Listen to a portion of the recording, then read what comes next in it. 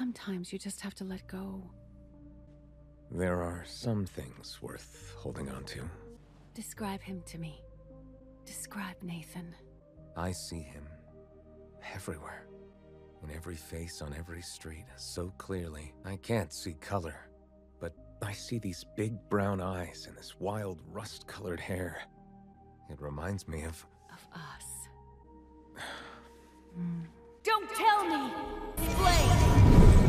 Jean! If you'll excuse us, Madalyn. Communicating via psychic rapport was our thing, Scott. Just stop and let me explain, please. Explain what? I know what I saw. How long has it been happening? A month, maybe, but we ended up... Go to Genosha. Be with my clone. What you saw on the astral plane was confusion, grief.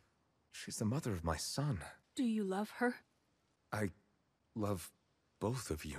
Sinister cuts out a part of me and you love it? That wasn't love in there. It's ego. The music's changing and you need a chair. You don't trust your memories. Do you even love me? My love for you is the one thing I remember amid sanity. Remember or feel? Do you love me, Jean?